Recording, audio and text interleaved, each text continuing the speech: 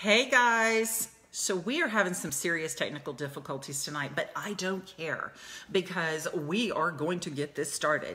So Leanne is trying to jump on her phone, so we will see if that can work. And all of you guys that were on, I hope you jump back on because I want to have a good show with Leanne here. So real girl talk here, and okay, let me see. Let's see. I see 1, 2. All right, we're gonna see if she jumps on here. I don't want it to go sideways again, but my mom's on here, so she'll tell me if I'm sideways, I'm sure.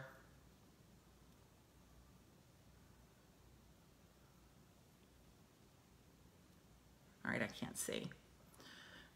All right, mom's back. My mom, she's so awesome. You know, my mom is my biggest fan. Is everybody's mom their biggest fan? So welcome to Real Girl Talk Live, Facebook Live, and I have a special treat for you tonight. If I can get Leanne on here, she's trying to jump on her phone. I think she's used to using her computer, so hopefully we'll be able to get her on. And if we can't, you know what, we can always come back and do Real Girl Talk Live with Leanne another time. But anyway, we'll try to get her on tonight. For those of you that don't know who Leeanne Locken is, besides the fact that she is a reality TV cast member, a Real Housewives of Dallas, she's also an entrepreneur and author. She's a businesswoman, and I think she's got some things brewing and some projects that she may be able to share with us, and I hope that she can. So I'm gonna see, let's see if I can see if she's on here. I'm sorry for my finger in your face.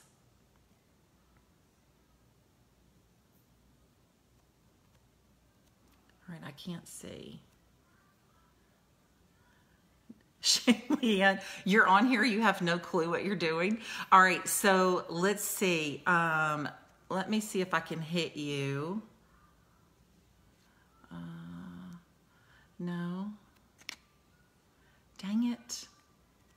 Girlfriend, I don't know why I can't get you. I have to be able to see. I see your comments, but I don't actually see that you're on. So try to click where I'm talking or the video, my face, and then see if I can see you pop up. Or if there's a join button. I don't know if there's a join button or not. Are you on your phone, girl? And we'll see. We may have to start over, unfortunately.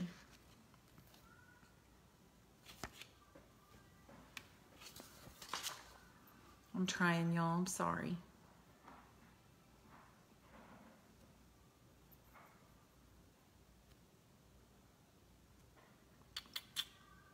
All right, we're going to jump off and we're going to try it one more time. No join button on the phone. Oh, Sable came back from New York. Sable, we are having problems trying to get Leanne on here. And it's so weird how I don't see...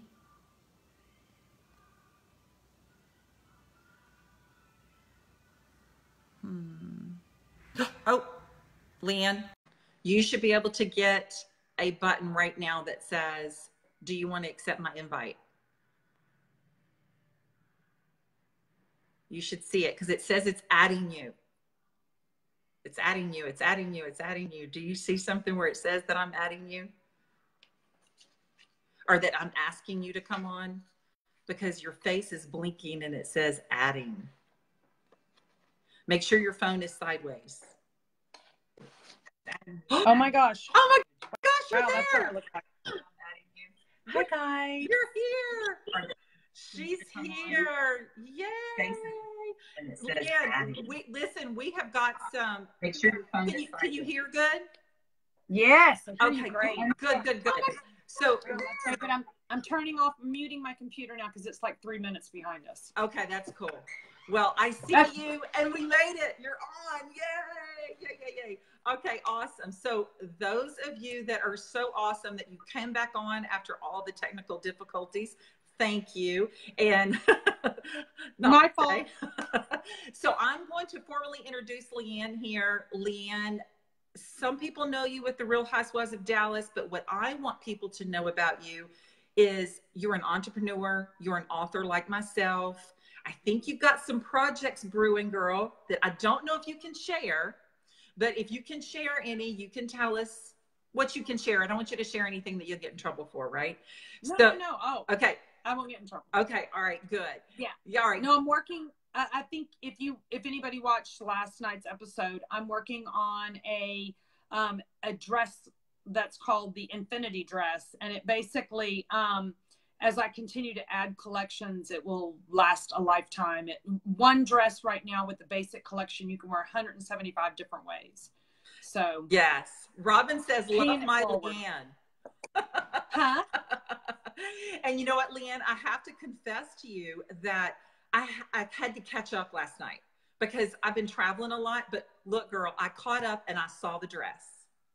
It's cute. It is cute. Congratulations. There's going to be a lot more. That is so awesome. I mean, what an amazing idea to be able to take a dress and turn it about 4 different ways, right? Well, it just, for me, I always thought about, what do the women do that don't, because I have not always had the budget to just go out and buy 100 dresses. And so for me, I was like, okay, well, what if you could take one dress and like alter it? And it was an easy alter. And then you could alter it with different colors and different fabrications. And so that's really where the dress idea came from. Was it's a dress that, when you find that one dress that fits you so good, and you're like, man, I wish that dress came in like 40 colors. That's what this is. It's that one dress that fits you so well that you can change up. That's awesome. That is awesome. Yeah. So for those of you that are joining us right now, I know we've got some lives coming on and we end up having the thousands in the replays. So we want to make sure that we get your questions. If you have any questions for myself or for Leeanne, but I want to say real quick, because we were having technical difficulties. For those of you that have not met me yet, I am Sherry Ricard. I am the host of Real Girl Talk Tonight, and we're going to be having the Facebook Live for the next month or so, and then we're going to podcast radio. So I'm super excited about that. You're going to be able to get me on your podcast app as well as iTunes, which is going to be awesome.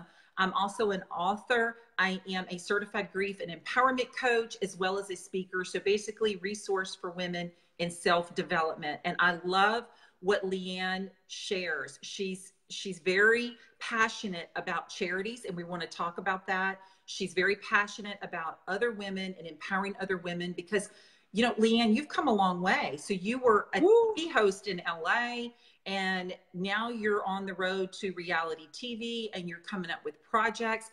It's never too late, is it, to do what you want to do?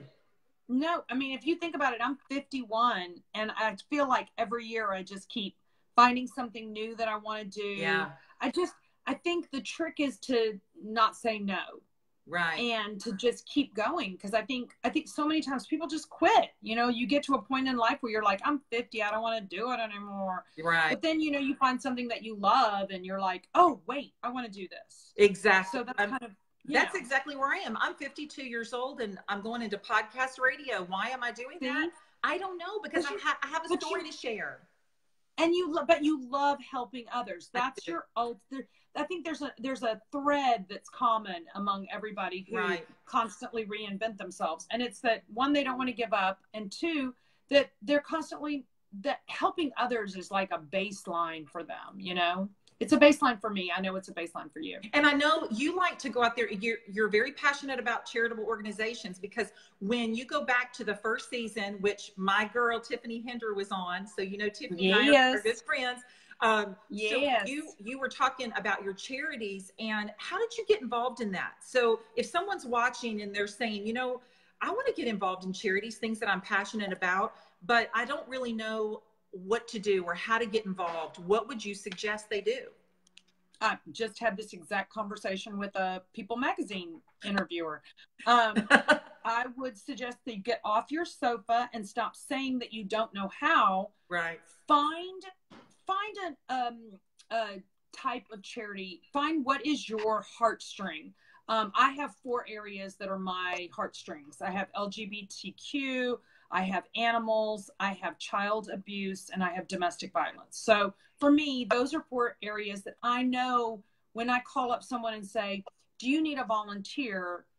I'm going to get be able to really make a difference there because I care.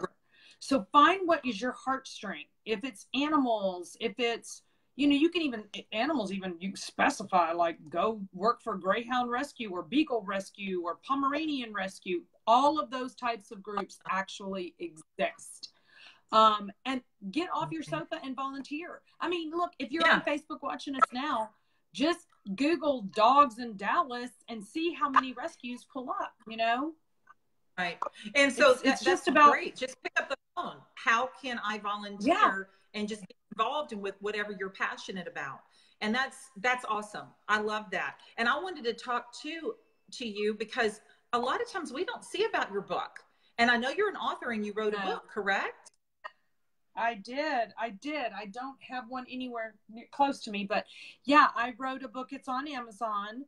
And basically the book came about, I used to have I think I still have a Facebook page that was an inspirational page.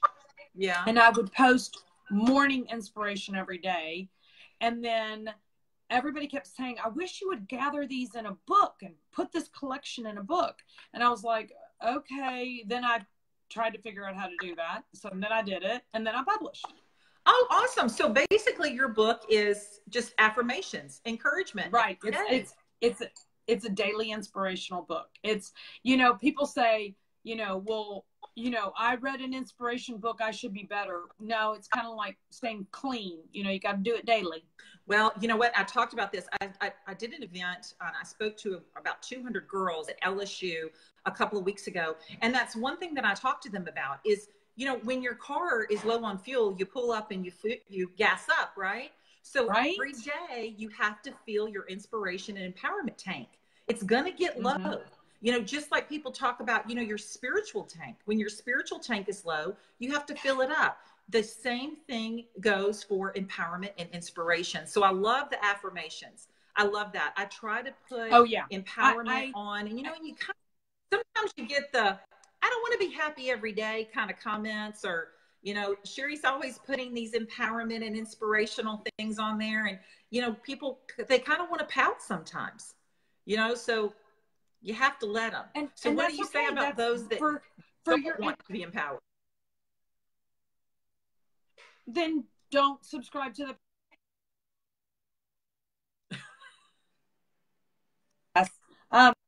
I think the thing about people who don't want to be empowered, inspired, encouraged, motivated, I think those are people that are denying themselves the truth of what they really want. I think there's a lot of people that live lives of quiet desperation. You know what? That's really true. That's really true, because I think a lot of times we get stuck in whatever misery we have going on. And it's really hard though. You know, if you think about it, women have a lot of things going on. If you have kids, you have a husband, you have a full-time job. And then we were talking about the charities, you know, they are involved in their kids' school. And sometimes they lose the track of themselves and what they want to do for themselves because they pour so much into their families and everyone else. Right. They get stuck in what's called the drama triangle. Yes. Tell us the drama triangle. The drama triangle is 3 positions that you can be in the drama triangle. And there's actually a 4th position called the observer. And the observer actually has the most power. But a drama triangle is kind of like the Bermuda Triangle. Once you get into the middle of it, you get so caught up in it that you don't see a way out, because now it's become this pattern where you go from victim to persecutor to defender, protector. So you let's say you start off by protecting someone, and then someone attacks you, and then you become the victim because you're being attacked, and then they have a moment of weakness, and then you become the persecutor and attack back. Right. And it's this triangle of drama that a lot of people can't get out of. And you really have to you have to find a way to say, is this something I want to be involved in? And if it isn't, don't get involved. Stay in the observer position, which is outside the triangle. Yeah. And sometimes, you know, in that chapter in my book, Strong Women, I wrote about genuine friendships.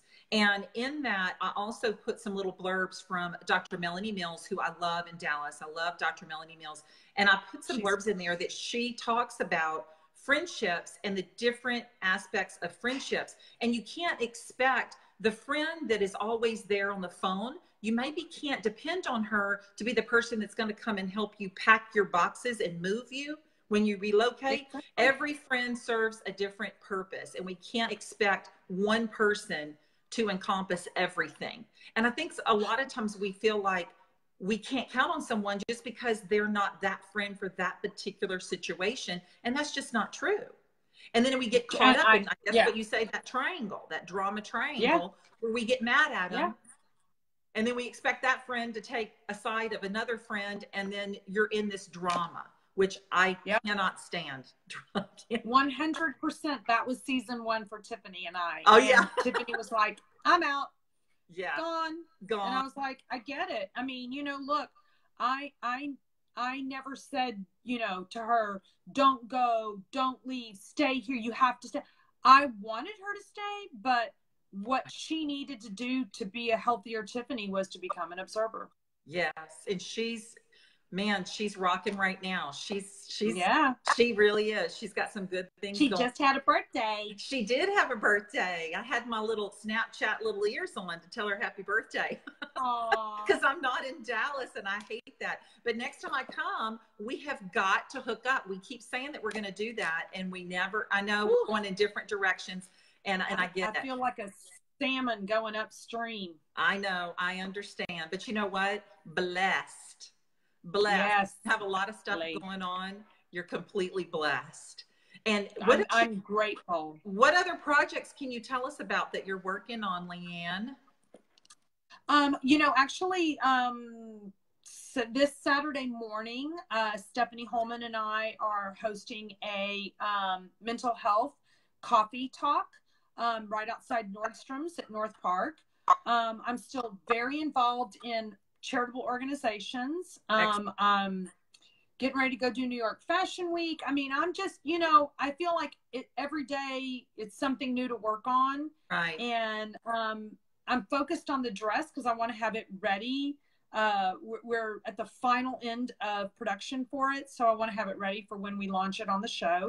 Awesome. And I mean, just, you know, honestly, like, my wedding, I'm planning a wedding. And that's right. You are planning a wedding. Oh, that's I don't know how I see why people turn into bridezillas, because, well, I mean, maybe not like, I'm not going to turn into that bridezilla. I'm going to be the one that goes like, someone else do this, please. Someone take the wheel. That's exactly what I did for my daughter, only she just wanted me to. She was never a bridezilla, but what I did was she got really overwhelmed with things. And so I'm a little bit of a control freak. I say a little bit. My husband's in the kitchen. He's probably going a little bit, whatever. But I would hand her literally 3 pair of shoes, because if I showed her a whole wall of shoes, she'd freak out. And I would say, wow, pick one of these. And the only thing that I didn't make any comments about is when she tried on her wedding dress, I let her try on tons of dresses. And do you know, she went right back to the very first dress that she put on. And that's the one that we got. The one that made her cry. Oh, I love that. Yeah. So it was fun. I basically planned my daughter's wedding, but that was fun. It kept her calm. But how fun. I mean, you got to be a part of it, which is amazing. It was a lot of fun. So do you have a date set, or can you say? Yeah, you'll have to stay tuned to season 3 to find out. Okay. All right. We'll stay tuned so we can find out when Leanne's getting married, and I hope we'll be able to follow that and see that. That's awesome. You will. And I definitely want to share the journey with our viewers. Oh, that will be awesome, Leeanne. Well, I know we just wanted to keep a limited time, and I want to thank you so, so much. I'm glad we broke through the technical difficulties and having you on, but sorry, everybody. Where can everyone find you, follow you, so we can keep up with what you have going on with the dress, and your Instagram, Facebook? What's the best way? All of Instagram, Facebook, Twitter, just Leeanne Locken. I have a public page. Okay. Leeanne Locken on Facebook. I have my Instagram account, and I have my Twitter. And if you notice, I'm on every morning for a dedicated time period. So if you come by in the morning and comment to me, you will get a comment back. I like to engage with everybody who comes and talks to me. Oh, that's awesome. That's wonderful. I appreciate it, Anne, and thank you for coming on. And before everyone goes, I want to remind everyone that when you go to sherryricard.com, you subscribe, you're going to get the free ebook, Boosting Your Confidence in 5 Days. That's just a gift from me to you. I think everybody needs just a little bit of ideas on how to boost confidence, boost self-esteem. So that's something that I want to do for you. Leeanne is going to come back when we go to podcast radio. And then we're going to get our permission to talk a little deeper about Real Housewives of Dallas, and we'll be further along in the season. So we'll be able to go back and ask her some questions, and then she can talk more about that when we go to podcast radio in October. Fingers crossed. That's how it goes. Thank you, Leeanne. Love you, girl. And Love you we're too. going to hook up when I come back to Dallas. It's one of my favorite places. I'm only there like, 6-7 times a year. So, oh my gosh, done deal. Best of luck to you with the dress. We're looking forward. Thank you. Bye, girl. Thank you.